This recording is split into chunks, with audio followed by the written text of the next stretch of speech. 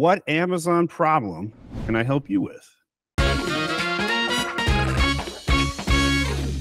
Actually, my question is about a new client we onboarded this week. We had the onboarding meeting on Tuesday. It's called Quash, and they're active in Australia and UK, but we will be working on Australia. The thing is, they're selling indoor insect traps. It's an electronic good, not a zapper, but with the UV light, it's catching the flies and bugs and traps in the device. The product it's a very seasonal product from September to March when it's hot in Australia.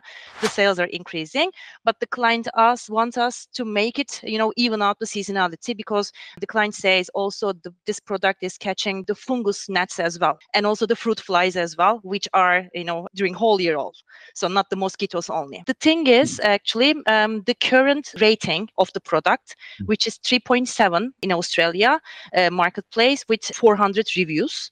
Also, there is an exact match of this product in US market as well, under a different brand name, which is Catchy. And it's also rating is 3.9 with more than 90,000 reviews. And they're selling very in high numbers. Also, there is a third one, Catchy, in Australia marketplace as well, and it's also below 4 point. 3.9 I wouldn't delete for. How bad was it? The thing is, we're just worried about if it's a performance issue. All the listings are below 4, and all the low ratings are with the same reason, like they're also commenting about I wouldn't delete this one because it's already got 400 reviews and 3.7. Honestly, it's going to get a 3.7 if you remade it anyway. I would leave that alone. Okay, so now we've established that. Now this main image doesn't show any bugs. That's the first problem.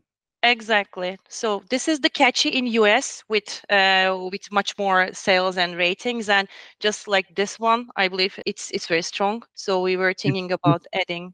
I would say this is better, but not strong enough.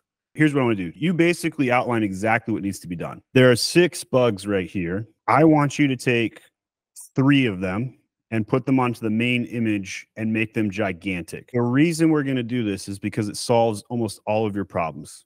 Number 1, people will understand what the product does fast. Number 2, you say it's seasonal because of mosquito season, but there's the off season that these other bugs are prevalent, right? Okay, so we're going to do what I like to call a napkin wire. So I want bug 1, bug 2, bug 3.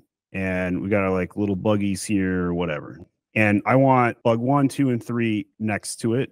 I want there to be like some sort of like sucking motion, like going into the product or whatever. And what this is going to do is it's going to tell the consumer how the product works, what the product's for, and they don't have to think about it. All in the main image. This is going to double the click-through rate. It's going to double the sales, and you won't have to do anything else except this one thing.